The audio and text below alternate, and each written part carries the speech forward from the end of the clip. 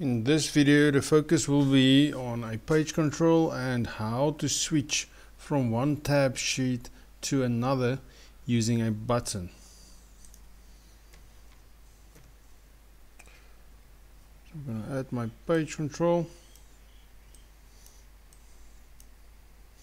I want to add a new page. I'm going to right click. It's going to add a new page or tab sheet for me. Now I have one tab sheet. Right click, new page. Now I have two tab sheets.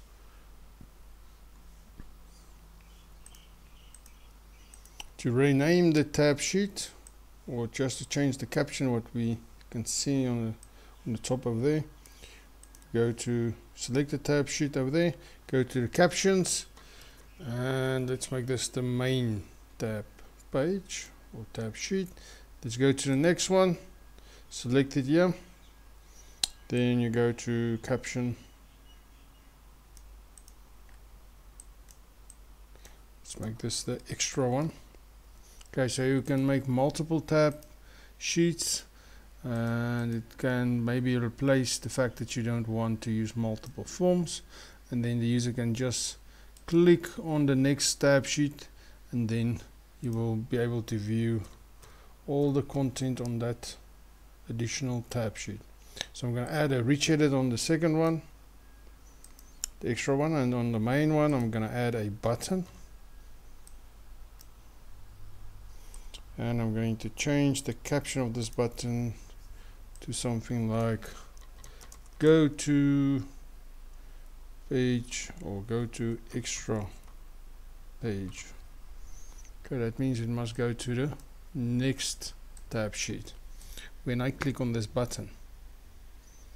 So under the events of the button, on click, I'm going to say page control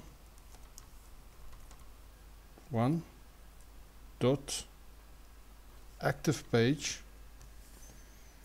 Okay, so remember the page control is this whole thing. Both tab sheets is on the one page control. I did not rename the page control, so the name will be by default page control 1. And I want you to go to, or I want to make the active page this one over here. What's the name of the extra tab sheet? The name is tab sheet 2. So I want to make tab sheet 2 the currently active tab sheet when I click on this button over here.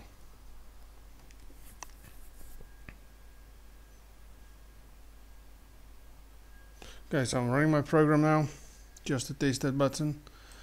You can see that you can switch between the two tab sheets by clicking on the tab sheet on top, or you can code it like I did over here. Go to the next page or go to the extra page, and it will go to the extra tab sheet page. You can also use buttons and then just code the extra, or not the extra, the active page property of your page control. If you maybe accidentally put the button on the form